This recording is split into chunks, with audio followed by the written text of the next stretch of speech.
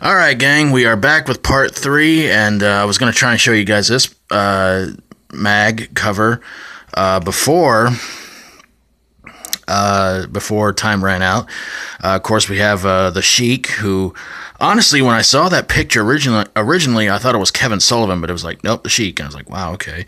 Hulk Hogan and Steve Ray. Steve Ray was a big star in a promotion called the UWF, which is not around anymore. But Steve Ray was quite a popular star until it was believed that he was messing around with the owner's wife, and then he didn't become so popular anymore. We got Batista, WWE Raw Magazine champion when he won at WrestleMania 21, his first world title. Another WWE Raw Magazine with Ric Flair on the cover. It says right there, why Ric Flair's... I'll get it. There we go. Why Ric Flair's peers think he's the best ever. And, well, a lot of people say he's 16-time world's champion, and if you look at Wikipedia, it turns out he's held world's championship like 24 times, but they were for smaller promotions, but it still counts. They only count the big ones. This is a magazine you don't want to look at without the 3D glasses, and sadly, I don't have the 3D glasses with them anymore. But it's WrestleMania 3D, and makes your eyes hurt just looking inside. So I won't put you guys through that kind of torture. Another classic WCW magazine with Sting and Vader right before the big War Games show. I never got to see War Games. Of course, I never got to see Starrcade either, so, you know. I mean, I did see my fair share of WCW pay-per-views in '98, but Starrcade never got that chance, which is kind of a shame. And the big SmackDown's 5th anniversary special issue. Look who's out front, of course. You can't see me. Yeah, I just cannot stand John Cena. And oh Lord, didn't I just show this one? Yeah. Yes, I did. Okay. I told you, I like The Undertaker, okay? And here's more proof. Classic WWF magazine when he was doing the Ministry of Darkness stuff, and that was some scary stuff, but I was a big Ministry of Darkness fan. Corporate Ministry, I thought that was one of the biggest idiotic ideas they had. And yes, here we are again with The Undertaker, back when he beat Psycho Sid at WrestleMania 13.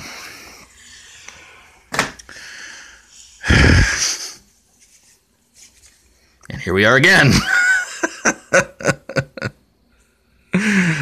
I told you I'm an Undertaker fan. I think out of all the wrestling mags I have in here, The Undertaker graces more covers than of anybody else. And you're going to see that in this issue, or in this video, in this issue. Kane and Paul Bearer, as you can see right there, back when Kane still had the mask going. And I think this was sometime after his first appearance for the old WWF magazine. Not quite the Attitude Era, but, you know, a lot of people say they miss the Attitude Era, but I'm like, well, they kind of bring it back, but then again, you know, what good does it do? And, of course, we have Eugene on the cover of Raw magazine, which I really find this kind of an insult that they bring in a special, you know, well, actually, it's Nick Dinsmore. He's a talented wrestler. Then they have him, they give him this character of he's a special wrestler, and it's insulting because, you know, they always like to brag about how they love to participate in stuff like Special Olympics and Make-A-Wish and all that, and yet they give a character like this to him. And of course, a lot of people say that Nick Dinsmore was not exactly the most charismatic wrestler, and he didn't have much character, so you got to do what you can with him. And I'm thinking, this is what you give him? No, that's terrible. That's a bad idea.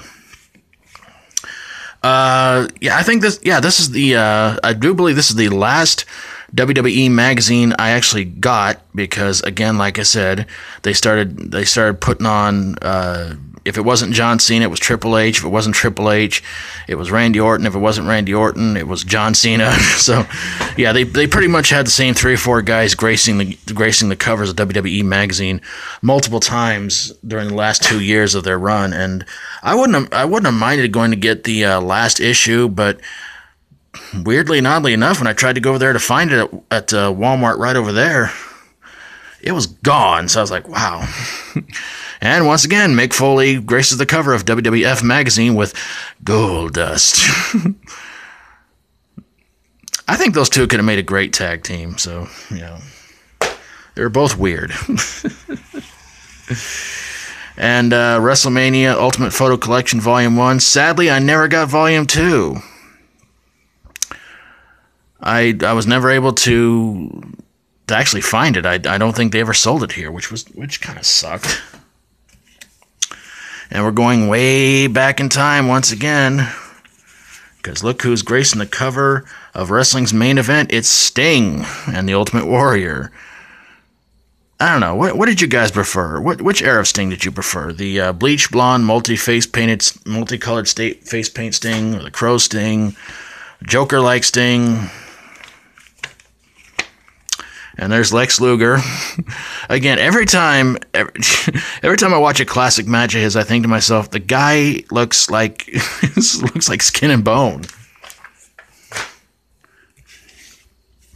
And of course, we have Shawn Michaels on the cover of this WWF magazine. Shawn Michaels and his faithful. Kind of ironic because, you know, he might have been a fan favorite in the fans' eyes, but a lot of people backstage said he was a real prima donna. So,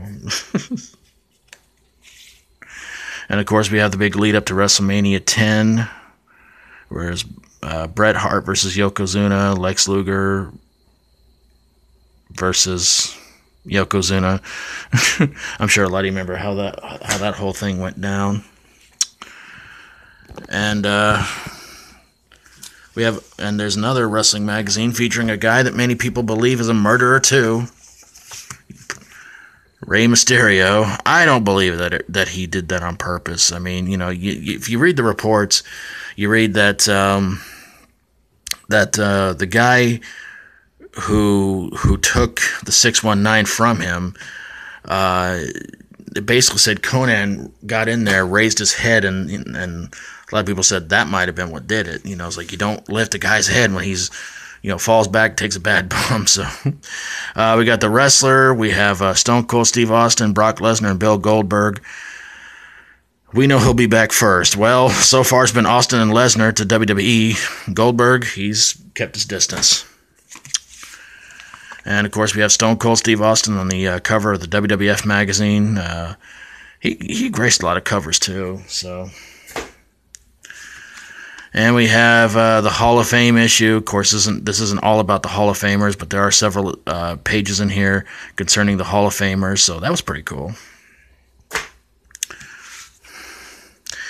And what many may consider to be probably the most brutal Hell in a Cell match ever between Batista and Triple H. And I gotta say, that one was pretty brutal.